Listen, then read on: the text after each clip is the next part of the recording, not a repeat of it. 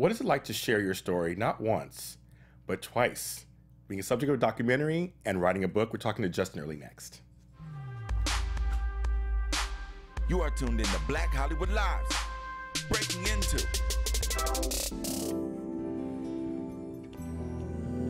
So the beautiful song. So beautiful. Yeah. She's very underrated, I think. Yeah. She's one of those that who's been around a long time. Yeah. And yes, she comes from a famous father and all that. Yeah. But she's underrated. Hello, you guys. This is Breaking Into. We are back after a 2-week hiatus, and I have a great, fascinating show for you today. I'm your host, James Lott Jr. You can follow me on all social media platforms at James Lott Jr. I mean, it's so simple for you. Follow me. My guest today is a fascinating guy who I've known for a long time, and I'm glad to bring him in here to share him with you and his story. He embodies my motto, of course, which is paying it forward, sharing knowledge, and lift each other up. It's just amazing. He was one of the subjects of the Oscar-nominated film documentary back in 1984. He was like, we were only a few years ago, right? Yeah. Called Streetwise. And then in 2013, he actually released a book called Street Child, a Memoir, and it is no holds barred, folks. He talks about everything. And I read it, because let me show you the book right here. You need to go get it. If you don't have it, go get it. I made notes, I read it. It's a great book. I've been a fan of his strength. I've been a fan of his bravery to share his story, not once but twice. It's my buddy, Justin Reed Early. Hey. How are you? I'm good. Welcome. Oh, thank you. Welcome to the show. So, first of all, I just want to say to you, it's just an honor to have you in here. Thank you so much. Okay, because, I say bravery and stuff, it's true. Because we all have stories. We've all been through things. We don't always share it out in the public or be part of a documentary that shares your story in public either. So, your life, it must be a weird, because you have a private life, obviously, and then this public part. How do you, all these years, work that out? Well, that was a long time ago. Yeah. And I wasn't one of the key subjects of the documentary, so it hasn't really followed me around. I still remain close with a lot of people that were, starring subjects of the documentary. Yeah. But, I just, I try to just have a balance in my life. And, a lot of times I won't talk about my book, and I won't talk about the stuff that's in there and the history of my life, just because it's, I got to be really careful of what I share, depending on where I'm at, Yeah. Well, that's a good question. You just brought it. That's why I love these conversations. So, if you meet someone, friend or otherwise, potentially otherwise, do you tell them they have a book or no? If they don't know already, how do you navigate that? I don't. I don't bring it up anymore. I think a lot of people, more than I, wished, know the book, obviously. Know about it. But I don't. I just kind of let things happen organically. If there's a subject that is a part of a discussion where I think it's appropriate, I would absolutely mention it. But I don't like. So you still treat your life like many of us who don't have memoirs out. You treat it the same way. You meet me, things unfold as they unfold. Yeah. Just happens you have a book. If they want to shorthand on some stuff, they could go to the book, obviously. Yeah. This is very interesting, because I one day want to write a book one day, and I was like, wonder what that'd be like to have that out there. Because the book also has hope in it, too. And we're going to talk about that. But first about the documentary, because that was a long time ago. I saw it back then, and I was like, because we're the same age, we just realized. Yeah. And I remember seeing it, because I love documentaries. And unfortunately, you didn't win because of another brilliant documentary, Harvey Times of Harvey Milk was the one that won that year. Great documentaries that year, obviously. Yeah. It was raw. It was sometimes funny. Maybe not intentionally. It was kind of funny. Something was funny. It stood out. The documentary stood out for me in many ways, like Paris is Burning and Harvey Milk. There's certain documentaries that always stuck with me because you follow certain people through this journey in the documentary. Some things happen that are bad. Some of them. Yeah. I think of Dwayne, of course. Yeah. Some things happen that are kind of a little bit like, okay, a little uplifting. And then some things seem the same. It's just a slice of life, like a solve it, like a Hollywood movie. Right. So how did that documentary come into your life? How did it come into your orbit? Well, at a very early age, I had experienced homelessness and became part of a group of homeless children in Seattle, Washington. I was involved in the system. I was a ward of the court. So I had gone into foster care, receiving homes, group homes, and had become part of this crew that hung out in downtown Seattle. So, they had actually come down. Mary Ellen Mark, who was a famous photographer, she recently passed away last year. Yeah. And she came and did a article for Life magazine We're like kind of real life. That's not even around anymore. It's called Streets of the Lost, and it was actually it just hit home with a lot of Americans, and it was a really big story. And she actually ended up coming back with Cheryl McCall, who's also passed, and her husband Martin Bell, and they shot Streetwise. Yeah. Yeah. It's just, I mean, let's show a little clip. I'm going to just show you the beginning. I have a comment about kind of the beginning of the documentary, so let's show a little clip of that.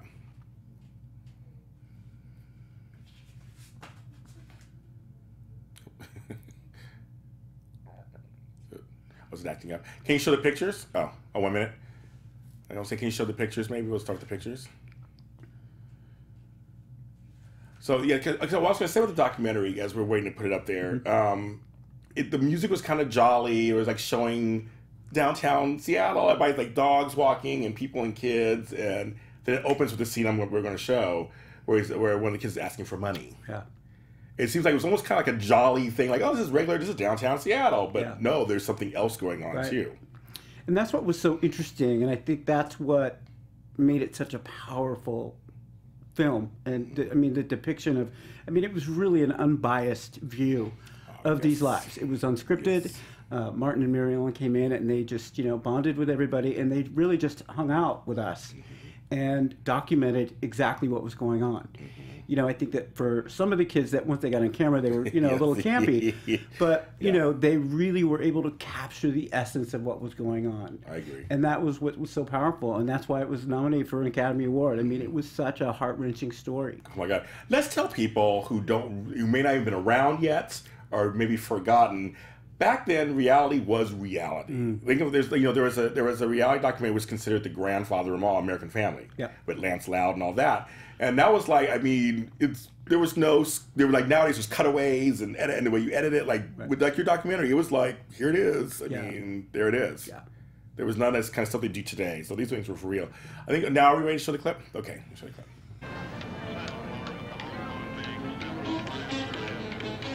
I love that rhythmics. Yeah.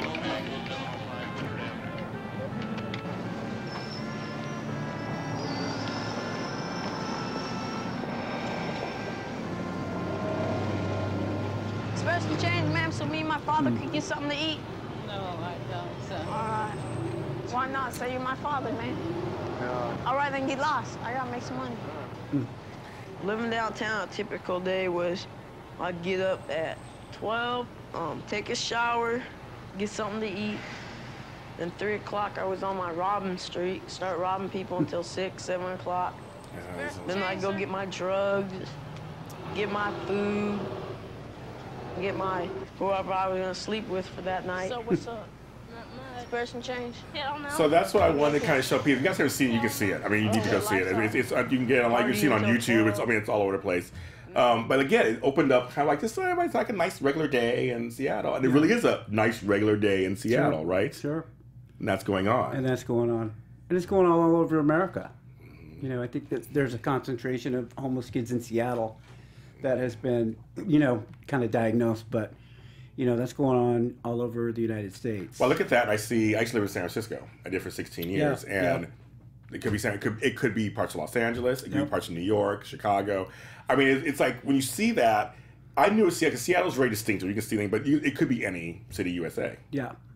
But I think that was what was so intriguing for Mary Ellen, Mark, and Martin Bell. They were like, this is the cleanest city in the United States. Right. What are all these kids doing out here? Yeah. They saw something in that, and they wanted to document that and just to talk about, some of the deficiencies even in, the perfect city in the world. Yeah. Yeah. So... God, I had a kind of rough childhood, but I did have a place to live. That's one thing I did have, and I have no concept of what it's like to be on the streets, or a ward of the system. Right. Can you give me just a little bit of what that was like for you? Just kind of like just an average day of what was that like for you? Well, I think, the feelings kind of went all over the place. There was a certain level of excitement because when you're young, you want to be grown. So there's a certain aspect where you feel grown and you feel like you can do whatever you want. Yeah. So you feel like you're on top of the world. Okay. But then there's also times and situations and scenarios where it's scary, and it gets lonely, and I missed my family. Yeah. You know, and you know, again, I came from a pretty average middle class family, so a lot of people that that I was on the streets with were very disenfranchised, and so, you know, I say that because the alcoholism that was in my family and the violence that was in my family played a big part on why I left. You know, so you don't have to be disenfranchised to have that level of a breakdown. Yeah, you know? good point. And but you know, it's in retrospect, it was really scary. It was very lonely. And you know, you wake up every day and you're just looking at the next thing. You know, you're not really looking into the future. You're not thinking, oh, I need to go to school so I can do this. You know, I think that at a certain point in my street experience, I knew that I wasn't going to make it to the age of 18. I mean, I was just convinced that I wasn't going to survive that long. You know, once drugs became a part of my story, there you go. You know, it was pretty tragic and pretty destructive. So. But yeah, it's a horrible life. I mean, you make the best of it, and I think that they captured that with Streetwise. I mean, we goofed around. You did. We joked. Yes. We had you know, very strong, loving bonds. Yeah. But we were living a life of trauma. I mean, there was a lot of sexual assaults going on. There was a lot of, you know, a lot of unacceptable situations that, you know, we had to experience every day. Yeah. You know. I want to show a couple of pictures and just get you to see what you think. When you see these two pictures, of course, are famous. They're out there. I mean, when you look at him now, at almost, you know, in your late 40s, what do you see there now? Hair. You got beautiful head of hair too. Look at that. It's all like, how'd you get like that? It's all nice and goofy. Right? Yes. You know, I just see. And then, yes, I like that. In the facial expression, I see the pain. I see the just ambiguity of that day. Yeah. You know, yeah, it's a trip. I look at these pictures and I think, oh my gosh, if I, you know, you could talk to him. If I could talk to him. Right. Yeah. That's what I thought when I saw it. I was like, God, I wish I could talk to him right now and say, okay, here's how this is what can happen. This is your choices. Here's what we're gonna do. Yes. You know? Right. Exactly. Can you show the next picture, please? This is another one that's kind of famous. It's out there. First of all, I love the boom boxes. I remember them, and I'm like, oh my God, they're bigger than you guys, but that's funny. What do you think when you look at that? Now? I was 12 in that picture. Because you were the youngest in the documentary. You were one of the youngest? I was one of the youngest. So yeah, I think I was actually even younger than Tiny. Yeah, I think so. Who was the star. Yeah. Yeah. So I was actually 12 in this picture. And if I'm correct, and I don't remember, I'd have to ask Martin Bell about this, but I think that this was shot when they did the Life magazine. Oh, okay. Yeah. So Mary Ellen took, you know, tons and tons of pictures. But yeah, that was my boombox. I love that. I love them. I used to have. I don't know where mine is now at this point, but I used to love them. Be worth some money now. God, wouldn't they? I mean, we didn't know that back then. Obviously, we didn't pay attention. But it was like, wow. But I just think it's a great shot. First of all, that's why I wanted to show them. They're great shots, and they're out there. People can see them everywhere. And it encompasses the life on the streets in Seattle. I mean, you know, it was usually rainy and dreary and gray, and that's really encapsulates that in that one picture. Yeah. I always wonder, for me, I always wondered, you know, the nighttime can be rough, but I always wonder what the daytime was like for people who are homeless or on the streets. Wouldn't that be the hardest in some ways, more than night, kind of? Or it depends, yeah. I mean, you know, you wake up and you're like, oh my God, I got to do this again. Yeah. You know? Right. I got to do this again. And then depending on where you're sleeping, are you sleeping in a doorway that you got to move from? Are you sleeping under a bridge where, you know, somebody's urinating next to you? I mean, you know, there's various, you know, places where you would stay. I mean, a lot of times we stayed at hotels or motels, you know, because, you know, we were dealing with, you know, the street lifestyle where hotels were a part of the existence, especially for prostitutes. Yes, and there is that in the film, of course. Yeah, and they would let us stay in the rooms. And, you know, once they had a room, you know, a lot of people would just be able to crash. Yes. Yeah. Well, I always tell people, because I know it's like to struggle and being your own as an adult, a young adult. I left home and tried to go to Greenyer Pastures and had to eat potatoes every day and borrow stuff from people and sleep on couches and stuff. I've done that before. And I've always said, to this day, I always know that we're all one situation away from homelessness. Yeah, we are. Anything can happen. Anything can happen. One injury. I know people who were doing great had an injury that sent them to so much debt they lose their home, their car. So we should never take it for granted. We should never take it for granted. I mean, it's such a disconnected population that it's really hard to get, the hard data and real specific data. But we do know that 20 to 40% of homeless youth are LGBT. And Yes, we know that up to we do. 40% are African American. And those Yes. are numbers that are just unacceptable. They're staggering. They They're staggering they are and unacceptable. unacceptable. They are. So there are, you see in the numbers that the communities that have been targeted and disenfranchised and disempowered and oppressed are experiencing homelessness at, alarming rates. tragic, alarming rates. Yeah. Yeah, So, I know. I do stuff with the Trevor Project sometimes. We Yeah. talk about that. And it is sad because I see. I've done workshops. I've talked to some of the kids who are between 14 and 17, and they see no future, like you just said. I mean, you try to tell them about it, and you're like, and you can do this, and you can come in all jolly, and like they're just like they really don't see it. yeah, it's scary when you're that disconnected. It's hard to be inspired.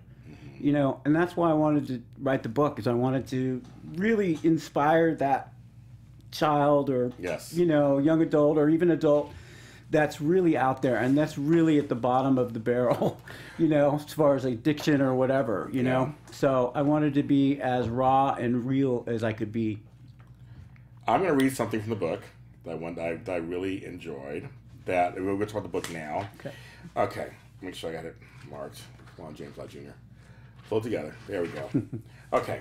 I really like this, so I'm going to talk about this. This is his words.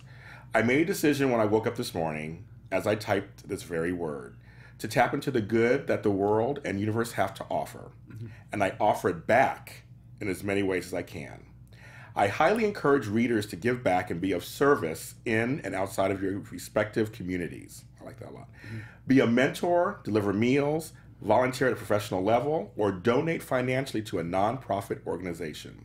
Your intention, your action, and your contributions make a powerful difference. It will also help guide you in a direction that you may find edifying. These activities have played a significant role in my corrective and reparative accomplishments. That whole paragraph I marked out, I love that. Because it said to me after reading the book, this is toward the end of the book, you wrote that in there. It was like, you do believe there is some hope out there still. You're willing to go of service from your experience. And also you suggest to other people, this is not just your story. There's a lot, there's probably millions of stories similar to this. Go out there and look for them and help them out. Yeah. I love that. I wanted to read. I love that.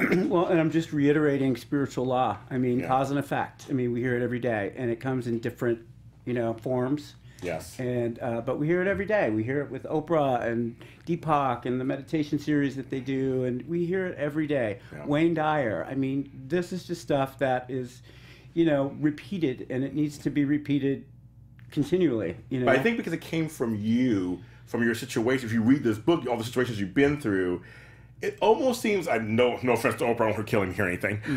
It just, because she can hear everything, I'm sure. She's Oprah. No, I mean, coming from you, it just seems almost a little more powerful to me. Because you literally have lived it, and you still have hope.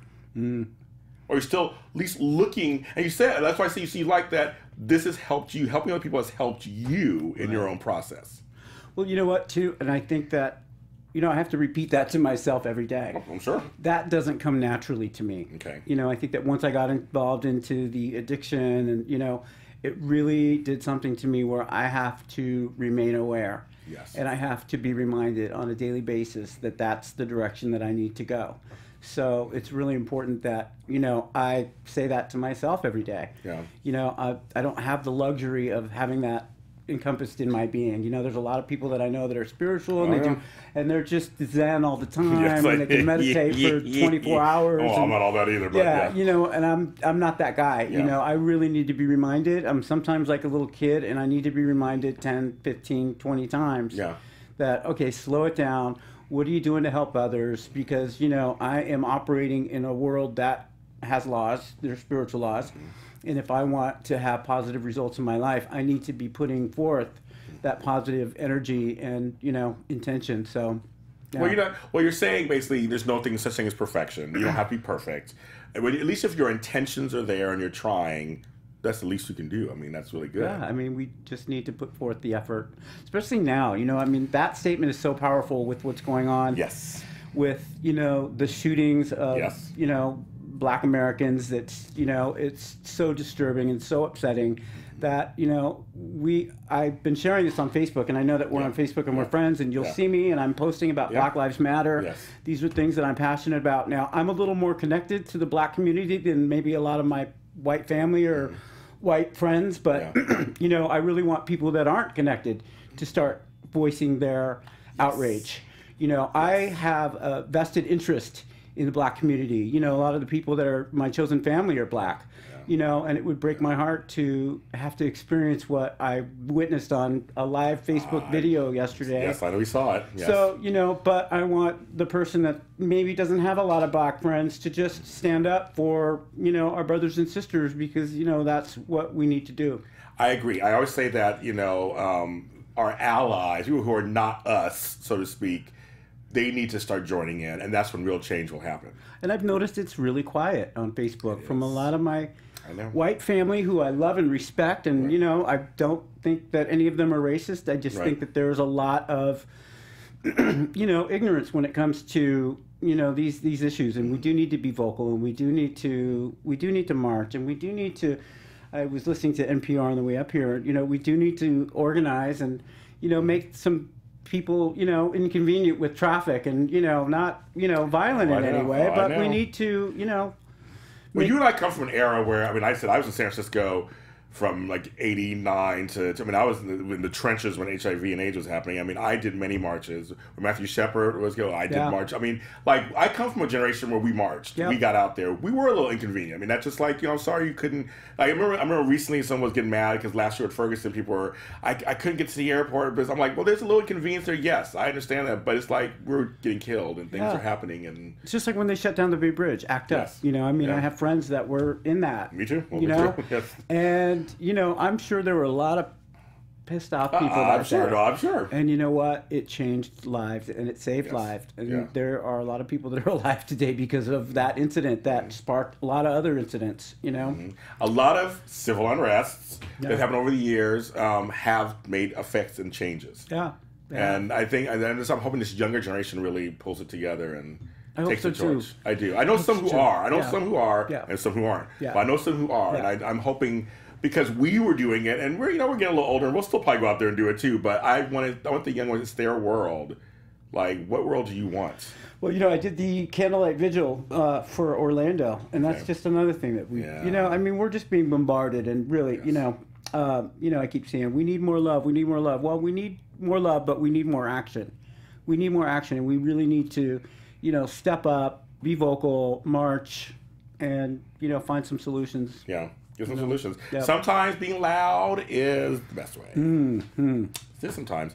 Now, in the book, you talk about a couple of things. Now, one thing I want to ask about just overall, was it really hard to revisit some of the stuff in this book? Oh, yeah. I mean, how'd you push through it? It was intense. It was intense. I, you know, had a lot of supportive people in my life, including my family. My cousin Diana was instrumental. Go on, Diana. Yeah, Diana. That's right. She read it chapter by chapter. You know, I would finish a chapter and she would email me and say, "Where's the next one? I need to see it." You know, and so she kind of inspired me through it. And so did my friend Eric Chisulo in Oakland. He was like, "Oh my God, I need more," you know, and he gave me a lot of really great advice too, and he helped me, you know, and I actually did some research. I mean, I actually interviewed people that I grew up with or people that I interacted with. I interviewed my mother, you know, so yeah. No, the book it was a great read, and what I like about it is you really paint a picture. Like I felt like I was voyeuring in. Some chapters felt like I was interrupting or intruding reading it. I was like, ooh, should I be reading it? Like, it's like, it felt really just like, should I really be reading that? Because I kind of know how he is now, and it's kind of crazy. And, you know, and I did like chuckle a couple times, because it was kind of like, this is really some stuff he's sharing, and But that's a good book. I mean, it's like, I should feel uncomfortable because... It's risque. Yes. For a professional. I'm a professional. Yeah, I know. In a corporate environment. You do talks and stuff, you out there, yeah. So, yeah, it was definitely risque. It has created problems in my life. Oh, it has? Oh, yeah, there's definitely people who are judgmental about it, you know. Okay. But, you know, I know that at the end of the day that this will be part of my legacy and that it's already helped, you know, a lot of people. And, I mean, I've gotten emails and have interacted with youth that, you know, had been contemplating suicide or, you know, have just re-enrolled in school or, you know, I mean, really, we inspire each other through each other. We help each other through the eyes and hearts of each other. So, you know, I want everybody to write a book, you know, because we all have something to give, you know, and this is just a little piece of me that, you know, I had an opportunity, you know, I really wanted to memorialize a lot of my friends too. Yeah. Lulu, Roberta, all the people that are in there. Yeah. I needed to tell their stories. There was no Facebook, Twitter, Snapchat, any of that stuff that we're obsessed with today. Yeah. And their memory is not as real as, say, people's would be today. So, you know, I really needed to tell their story and make sense of it and to kind of just, you know, have their lives not be in vain. Yeah, okay, like that. You know? Yeah, I always think it's, you know, I'm part of this village mentality. You know, and my ancestry in Africa, we were part of a village. The elders talked to younger people, and young people did. I mean, everybody had a part to play. And I feel like, you know, you're part of my village here. I have a village here. That's how I say my fans are my village. We're all in this together because whatever one of us does something, it does affect the others, whether you know it or not. Yeah, it does. It's like a domino. I mean, we are all connected, you know. We're all connected. Right. So it may be happening over there, but that effect could happen. You have no idea what it's going to do a year later or a few weeks later where you are. Yeah. Maybe in the same say. I mean, I've had rifles pointed at me as late as 2 years ago. Oh, that's scary. Here in LA. One of the scariest things my entire life. I had a SWAT team on me in West Hollywood. So I know what it's like. And I'm not some young kid with my pants sagging. You know, all the things they try to say is what it is. I dressed just like this on a Sunday afternoon at a 7-Eleven, and I was the only black person in the store, and they came at me. And you know what? And the gentleman yesterday that was in the live video, he worked at a school. He didn't have a criminal record. He was licensed to carry.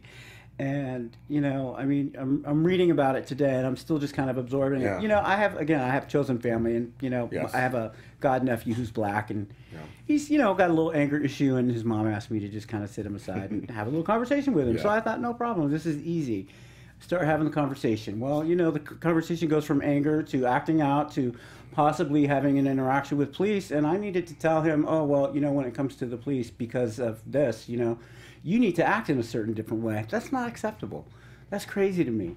I'm sitting here having a conversation with him, and I'm tearing up, and he's looking at me, he's like, why are you crying? What are you know? Yeah, what's wrong with you? You know, and I don't ever know what it'll be like to be black, but I do know from my experience of what I've seen in my community, and I just, you know, it's just intolerable. Yeah. It's just intolerable. And, you know, I've been able to just touch on a lot of issues with my book. You know, bigotry is one of them. Racism is another one. You know, I talk about Frankie and his experience. Frankie's in here. I was going to say that. Frankie's in there. Frankie was 15 and was arrested for attempted robbery and was sentenced to 15 years in prison at 15. Yeah. Another kid that I know, we knew, was 15, was arrested for murder and sentenced to 7 years in prison. I mean, there's just so many discrepancies that are pretty common. That we're not making it up. We're not making it up. They're on the books. They're everywhere. Right. We're not making it up. Yeah. You know, that's, I think, another life that, you know, I can start to, you know, discuss. I mean, I want to talk about it. I want to help. I want to do whatever I can to help make the world a better place for our kids. Yeah. You know, I shouldn't be having to tell an 11-year-old he needs to watch out for the police. I know. Is that crazy? It's crazy. Because I remember when I was a kid in the early 70s, I was being bussed out to the rally. I had to deal with that whole situation where we still hung out. It's just black people on the rally. Right. I was told when I went home to my parents, they asked me, why my parents, because I come from a multicultural family, why my parents are these different colors, and why is your grandfather this, and what's that, and what does that mean? And having me told that, okay, well, James, you're black, so you look this certain way, you're going to be judged a certain way. And I was like 6 years old. And at 6, I didn't really get it yet. But as time went on, other incidents happened. I was like, oh, I get it. I remember I have one incident where I had a best friend, and he was white, and then went to school in Ladera Heights, which is a suburb of Los Angeles, Inglewood area. And he was winner of spelling bee every year, and he misspelled a word, and I got it. I was the first black person to win the spelling bee. Wow. He didn't care. I was not. He didn't care. Sure. I was never invited to his parents' house again. Oh my God. It's crazy. We used to hang out every day, all the time. His brother and my brother were friends. We were all friends, and at that point, we were all the same. Yeah. I beat their son, and I never went to his house ever again. And he didn't understand why, and I didn't. But then my parents had to sit down at 9 years old and explain to me why I can't go to Leslie's house anymore. Well, and there's a certain level of entitlement, and again, it's infrastructural racism. And a lot of people aren't even aware that they have it until they, lose a spelling bee. For a kid. And it's funny, the kids didn't care. We didn't care. Like, it wasn't like, it was just like, he was like, congratulations. So like, for him, it was like, he didn't even look at it as black and white. Yeah. So it's going to be tough. So I don't know where you are, Leslie, now, but I'm sure he's fine. But I don't know where. I don't know. Well, he's got spell check now, so he's good. Later on, it was white out and then spell check. Remember white out? That's kind of crazy. I want to mention something kind of fun. And that is somebody we have in common that we knew, and that's Paige Hodell. Oh my gosh. So for me, as I age myself, go back in time, I met her through some DJ friends of mine in Sacramento. I lived there for 6 years in the early 80s. Yeah. Late 80s to early 90s. And there was a place called Faces. It had just opened at the time. It's still there now. Now it's huge. I remember it, yeah. Terry Seidel and all them. And so I wanted to be a DJ. So she and some of my other friends taught me how to DJ. And so when she would go to the bathroom sometimes when she played, I could play a few songs. And now she taught you, did she also? Did. Yes. So I'm like, let's talk about Miss Paige for a minute. This will be fun. Is one of the most beautiful human beings. I totally agree. That walks this earth. And I love her more than I can articulate. I'm going to start crying. Yeah. She's really a beautiful soul. She is... she's in it, and she's just been one of the most loving people that I've ever known. She was a successful club promoter and DJ. Yes. But she's always given back, and she's always given of herself. Something that she does right now is called the Monday Hearts for Madeline, which is just amazing. You're familiar, of course. With I know some of them. I haven't talked to her in years, so it's been kind of fun. But, she does a heart every Monday. It's a beautiful heart. She's very artistic, and she does it to raise awareness to cancer. Her partner passed away, and every Monday when she was ill, she went and she put a big beautiful heart on her porch, so she would open the door to this big beautiful heart, because that's who Paige is. I loved her at the Box in San Francisco. The Box every Thursday night was the bomb. It was all house music, and she put it together, and it was her kind of her night. And first it was at the Independent over on Vesadero, and then it moved over to South of Market. It was like this huge production. Yeah. And I used to love it. I haven't seen her in so many years. Hi, Paige. I haven't seen her in years. Hi, Paige. And, DJ Paz. Yes. He taught me how to play, too. And so did Lily Tran. Remember Lily? Yeah, I remember Lily Tran, yes. So we all played at the Box, Well, I remember in San Francisco, there was CD Record Rack, which was on 18th Street. And it was all the DJs. Like DJ Phil B is a friend of mine. I love Phil. I love Phil. I still know him. He's one of my longtime friends. David Harness. Love David Harness. Yes. I know all of them. But we used to always go there every Tuesday for New Release Tuesday and see all the mixes. And I remember that was such a great time back then. And so it was fun when you mentioned, I'm like, oh my God, I know somebody from there. It's so fun. Good. But so DJing, what does DJing bring to you? What does it do for you? There was a certain level of escape, of inspiration through house music. House music is a spiritual music. It is an uplifting music. It can sometimes be a campy, kiki music and fun, but it's always been uplifting to me. It's very similar to gospel. If you don't know what house music is, there's a gospel element to it. That's why you hear somebody say, "Oh, we're going to church. We're going to the club to hear house music." And it's always been uplifting for me. It's funny in San Francisco. I was there 16 years total. So in San Francisco, I didn't really DJ there or anything. I got regular jobs or whatever. But I went out a lot. Had a good time. But they had a thing called Fag Fridays, and I don't want to say fag anymore. But it was called Fag Fridays at the end up. It was a big. Dave and Jose. Yes, it was a big thing, and that was a part of the name, and we all accepted it. Just want nobody get scared and be mad at me. But I remember that they play until Friday until Saturday morning, and I would go for that. And I remember Saturday morning. There a lot of times they would play right when it became like sunlight would come up. They'd play Sounds of Blackness, The Pressure. Oh my God! There's a remix of that is so just like Frankie Knuckles, which is totally church. It's on church Frankie and Knuckles, and they were a gospel group that they remixed them. Were big for a while. And Nesby. Ann Nesby. Ann Nesby, yeah. Yes. See, her voice is amazing, of course. She is But amazing. her, Martha Wash, I mean, all of them. They played that song after Frankie. David Harness, actually, I was in San Francisco at Oakland when Frankie Knuckles passed, and David Harness did a party, and he started with The Pressure, and everybody on the dance floor was just crying, Because because again, I mean, to be honest, I mean, Frankie dying was obviously a big deal, but like it's a song that really. It brings you to church. I mean, you don't go to church, it brings you there. And The Pressure is talking about the pressure of life. It's talking about the pressure and, you know, the inspiration. I mean, you know, it's a beautiful song. So. Do you like music today? Do you like dance music today? I love dance music. I love hip hop. I love R&B. I love, you know, pretty all over the place. I think I tend to gravitate more towards R&B, and you know, just because I'm older and I was gonna say because we're jazzier, but you know, I was gonna say because as I found my taste started changing. I'm not as bouncy as I used to be in my music. Yeah, I used to love the beat of the subwoofer, you know, and I still do. I mean, for sometimes 5 minutes at a time, you know, I have to turn it down. I'm like, oh, my head, you know, but I never thought I'd be that person. Well, you know, it's funny. I went out not too long ago. I usually don't go out very much at all. And I went out after leaving here one night with a friend of mine. We said, let's just go have a drink or whatever. And it was 90s night. Where'd you go? Mickey's. Okay, yeah. And I know people there work there and stuff, but they were just like I hadn't gone out in like a year, and it was like it wasn't crowded because it was a Monday night, so it wasn't crowded. But they were playing all this '90s house music. I was like, oh my god! I feel like my parents used to always say that was my jam. That was me. They're classics now. They are. Well, when KRS 101 here in LA chose to start to add 80s to classics, because here in LA, KRS 101's been on for 100 years. There's always 50s, 60s, 70s. Yeah. When they add the 80s, all of my friends and I started to like Time of Death. We're in trouble. Yeah. We're getting old. We're in God's waiting room. It's no joke. The struggle is real. Oh my god, it is. And he also adds song lyrics in his book. You always have song lyrics all throughout the book that have something to do with the chapters I see. The time period and the chapter and the feeling of what I was feeling. You know, I was able to feel my feelings through music. Yeah. You know, and I think that is what is so important about music. Mm-hmm. You know, for me, you were told to not cry, to not do this, to not feel, to not be authentic, to not be gay, to not be black, to not be whatever. You know, I was able to live and dream and be inspired through music. So it was a big part of my life. And I always say music saved my life in many ways. Totally. Completely. It's that song, "You Saved My Life," but like seriously, it did. It did. No, I mean like seriously, it did. Yeah, it did. Talking about that, I want to talk about a little bit because we have another thing kind of in common. I had friends, and I've done some work with them. Walden House. Yeah.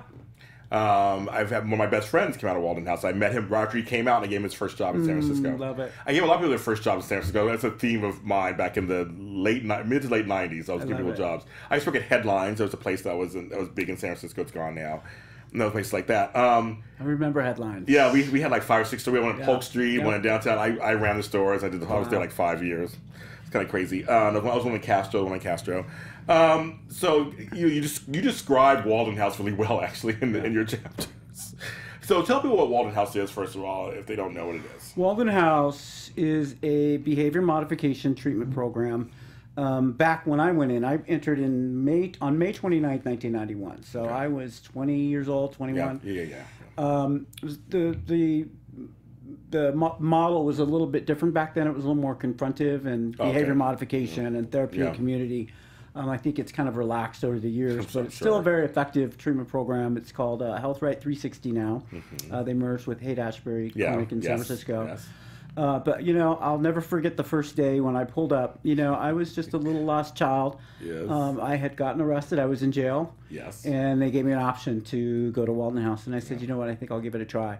And they came and they picked me up. It was May 29th, 1991, and they drove me up to Walden House. And when I got out of the car, I looked, and there was a sign that said, "Today is the first day of the rest of your life."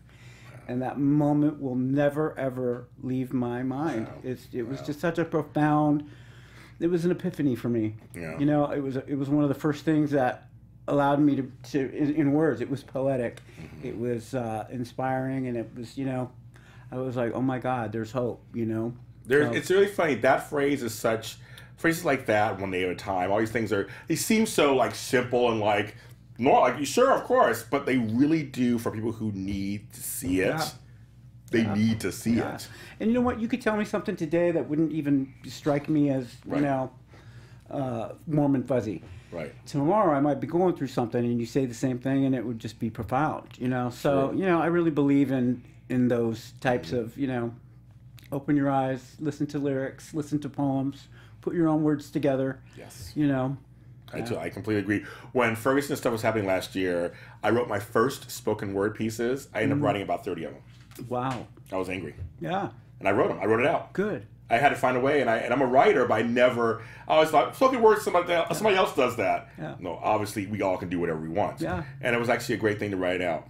Good. It felt really good. I felt better after it. And everyone should do it. Everybody should do it. You know, or whatever your thing is. Right. You It's know, painting or singing or, yeah. Yeah. Get it Working out. out. Right. Get it out. Yeah. I need to work out I more. was saying, because you have a nice little body under there, so do you work out still or no? I do. You do? I try. What I is- tried what is- today. Today was pretty lame. I was kind of embarrassed. People were looking at me like, "What are you doing here?" It's like on Facebook. You know, I was angry today. I was angry today. Yes. And I'm still angry. Yeah. And I'm fired up. Yeah, I don't blame you. You know, and I'm gonna keep saying it and posting stuff on Facebook. Do it. And I say do it. pissing off people. I tell and- people, this is what I tell people also, you can steal this from me. This is my famous thing I always tell people. My Facebook page is not a democracy, it's a dictatorship. Right. Say it all the time.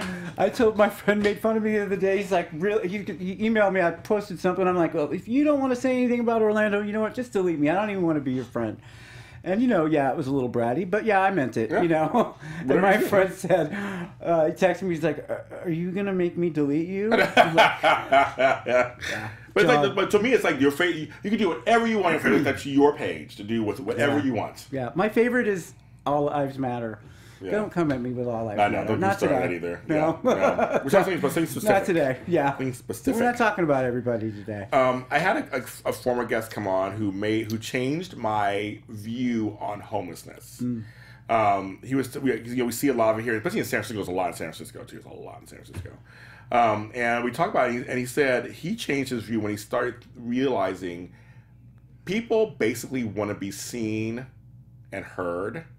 So you see that crazy person walking down the street, or that homeless person who just decides to walk across the traffic and stop it by just walking slowly. There's something in that. Like, don't forget about me. I'm still here. And that changed my view on just the whole notion of homelessness. And they have a right to be here. Yeah. You know, and that's what I think a lot of people don't understand. We're empowered and we're inspired and we're made to believe that we're unique and we're wonderful and we are wonderful and we're amazing and we deserve success. But at the end of the day, we're not better than anyone else. I like that. You know, and it's hard for me too. You know, I get inconvenienced every day with people walking in front of my. You know, it's like, what are you doing? Like, come on, I'm in a hurry. Right. You know, I was beating traffic trying to come here. Like, Right. You know, but really, you know, sometimes we just need to take a deep breath and just be aware of our surroundings and just be aware that, you know, we are surrounded by people that are us. You know, and Well, you know, we are the traffic. yeah, we are. As I look at that, I look at that, I'm like, well, we are the traffic. Yeah, We're in traffic, we're upset, but, you know, I'm in the car too. I mean, so. I'm contributing to it. Yeah. And that's interesting. I mean, I'm learning as I get older to look at things a little differently, and it's just and I seem that you are too, looking at things differently, or at least striving to, of course. By the time I have it all figured out, I'm gonna be dead. But But that's how it's supposed to be, I think, isn't it? yeah. I'm like, if that change stops, then there's nothing for me to be here for, so I'm going to keep I learning wish until I the end. had everything that I have now 25 years ago. I know, can you imagine? Yeah. Even though I would never want to be younger again. I don't want to be younger. I don't mind this age so much and how I look at the Yeah. moment. But I want the knowledge that I have now. I agree. Because you learn stuff. Just by living, you learn stuff. And you also, and I want to just bring this up briefly because I'm just curious how this worked out. Okay. You were homeless in New York City for a time. I was. New York City, I mean, like, it's a harsh It's harsh. world, harsh weather. Yeah. I mean, how did that look? I mean, I was just like, You know, New York City responds well to homeless. oh, okay, Yeah, that's good to know. They have shelters, and you know, again, they're scary, they're dangerous, but you know, they do try to offer, you know, shelter for people that are Okay. on the streets. I mean, those are dangerous temperatures in the winter. God, I mean, know. people will freeze to death. Literally Yeah. free stuff. So yeah. you know, it was scary. My phone's ringing. Who's calling me? Okay. He's busy right now. He can't come to you right now. So when you watch this interview, you'll see what he's doing. Yes. Yeah, so you know, it was scary, and But you survived. I survived. You did. You survived. You know? Yeah, okay, there's something. There must be something in you because we all go through things, and I've been through some horrific things myself. But I'm still here. Mm-hmm. Some folks aren't still here. Mm-hmm. They go through some of the same things you go through, and they don't make it. Do you have an idea now, as you've been working on yourself, why it is you've just kind of stuck around? Do you think? Do you have any ideas? Everyone has a purpose. Everyone's existence has a perfect purpose. I think that, you know, a lot of people who have left us for a purpose. Okay. You know, I Okay. think that, you know, a lot of the people that I talk about here, that their lives impacted me and their deaths impacted me. You know, I get to share their stories. You know, I know Lulu's stories touched a lot of people. Oh, yes. Oh, yeah. You know, and she was one of the original people from the Harvey Milk era. Yeah. You know, she was an out lesbian. She was a protector. She was loving, and she was authentic. She was a character. She was a character. Yes, she was. And she was real. Yeah. You know? Yeah. And people know who she is today because of, you know, that. Yeah. It's, you know, it's hard to find people who, whether you like them or not, that are real. That are they are who they are. When you meet them, you're like, oh my God. You get on my nerves sometimes, but I'll give you one thing, you are Right. who you are. Right. I always strive to just like, I just want to be who I am. Yeah. Regardless of what people. Yeah. It's like you're the same way, you're working towards just being who you are. Yeah, and you know, again, I have to have balance. Like, I can't be too real in a professional environment, or I'm going to get in trouble. Yes. But Yes. you know what I mean? Yeah. I mean, look, we all have our, you know, funny moments, but Yes, we you know, do. really, it's just I'm trying to be authentic and, you know, live a real life. Yeah. You know. I know. I have a tongue, so I have to be careful sometimes. I got it from my grandmother. May she rest in peace. Aw. She had a mouth. And when she died, they're like, oh my God, one of the mouths of the family died. The other one's right there. That was my girl. Arthuretta. Go on, Arthuretta. That was my girl. That was my girl. I love. She was my homegirl. And I can almost start crying because she was somebody who just loved me unconditionally. And then she was actually my great grandmother. And we were super close. She grew up she was in New York. I was in California. I'd go back there to see her. She'd come out to see us. And it was just like, we had this connection. And, you know, she was from the islands in the Caribbean, and she was just like this. She was like 4'0" and just like, her eyes were horrible. She wore Coke bottle glasses, and I got her eyes too. But she was who she was. And I remember I had a trip. I went there. I was in my early 20s, and she fell, and she had to be in a wheelchair for a while and stuff. And they're like, "Well, James, you're gonna cancel?" I'm like, no. I had more fun with Homegirl than I did with my grandfather and them in Brooklyn. Because she was like, "We're going to the store. We're going to the restaurant. We're going to do this." She's talking, flirting with people. I mean, like. She didn't care. Yeah. And they told her, don't eat more brandy because it'll hurt yourself. She had brain, so she died. Like, screw you. She had a glass. Yeah. She didn't overdo it. She had a glass. Yeah. I think it kept her alive for 20 years, probably. My mom loves her bourbon. You talk living about your mom, so I mean, that's something that you had to really work towards. Yeah. Getting to a place where you and your mom could be okay. Yeah. That's a big deal. Well, you know, both my brothers passed away when I Yes. was in New York, Yeah. so I became an only child.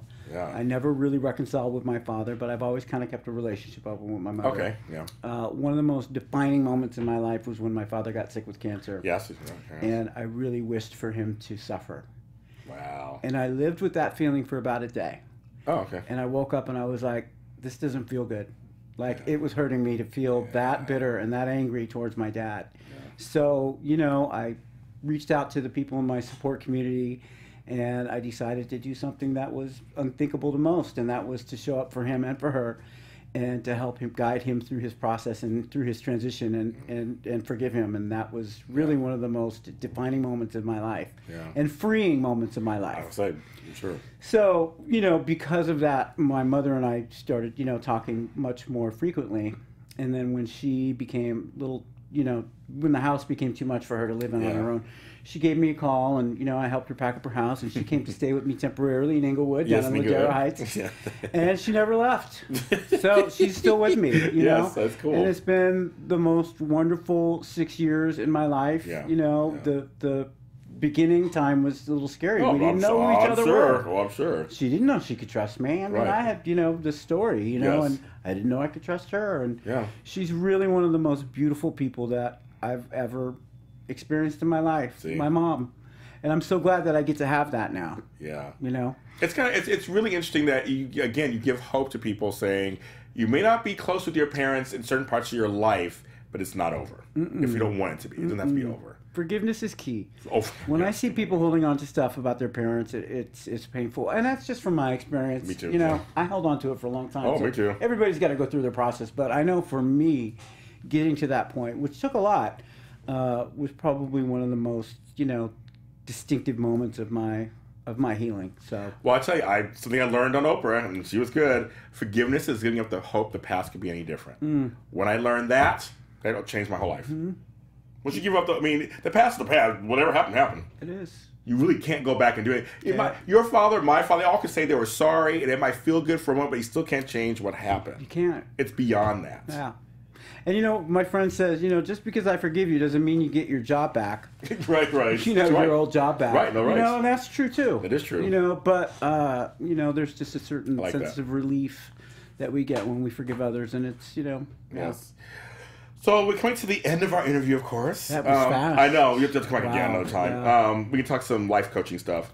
I asked 2 questions. I asked my guests the same 2 questions. Okay. And as you guys at home, I do not prep them ahead of time. I ask them on the spot these 2 questions. I believe in language. Uh-oh. Language Okay. can change. Okay. Language can propel you forward or hold you back. I'm big of that. So what word in the English language do you think we should take out? Should we take out? Not say anymore, take it out. We have the power to do that.